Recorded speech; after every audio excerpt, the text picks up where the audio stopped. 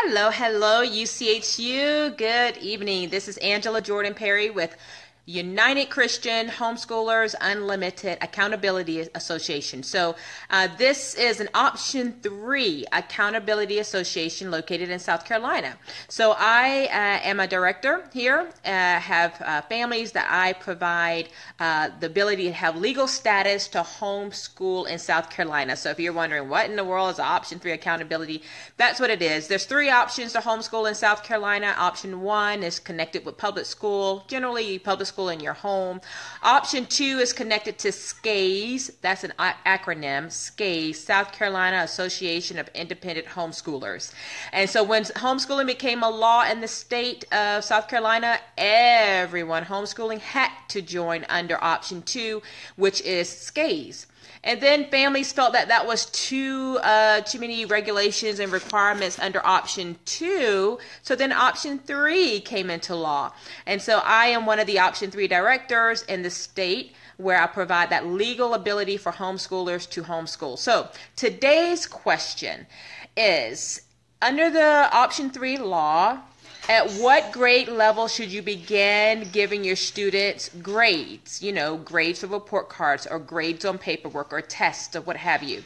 So this is a very good question that I get asked often, okay? So according to the Option 3 law, there is no regulations that says when you are to start giving your students an actual grade, you know, a grade on whatever they do. So there is no statute that says that. Many families choose to not give grades at all during their schooling year. I am one of those parents. I do not give grades to any of my kids, not until we reach high school level. Or I should say once we start reaching earning credits, okay? Once we start earning credits, for whether that's in 7th grade or 8th grade, then I would give them a grade. And then you, again, under the Option 3 law, it doesn't say how you must give that grade. Must it be on every piece of paper they do? Must it be on just tests? Must it be cumulative? It doesn't indicate that. So you have the freedom as the home educator to decide. How do you want to grade your children?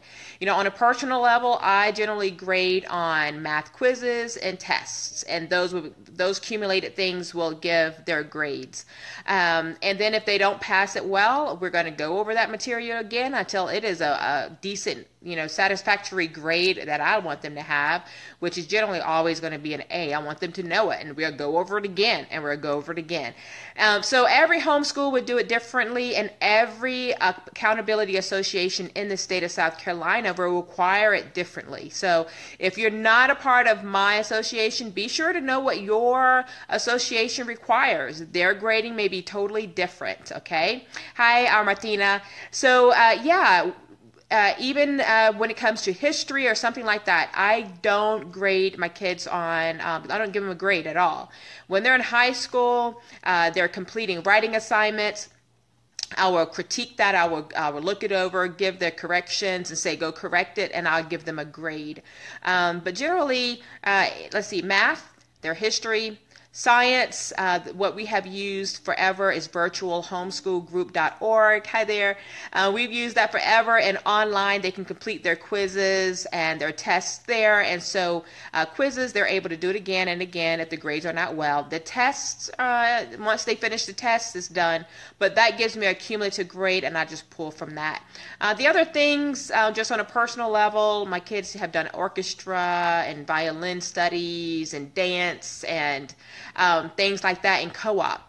So again, you know, those grades are variable. Now, let's talk about grades that you get from co-op if you have a student that's in a co-op and you're also teaching them at home, of course. How do you get that grade? So generally in a co-op, depending on which one you're a part of, they may provide you with a grade, okay? At the end of the year, they may have kept a cumulative grade for them, and then you can just utilize that grade. I had a parent say, must I keep that grade? Can I bump them up from a college prep to honors by giving them more work? And I told the parent, absolutely. You can add in more work, and that's over and above what they did in the co-op. to make it an honors and then give them their final grade there. So again, the Option 3 law doesn't stipulate completely how you must do that. You have the freedom. You're the home educator, and that's the beauty of homeschooling under Option 3. Okay? So if you have more questions, reach out to me. Send me an email at UCHUThirdOption@gmail.com.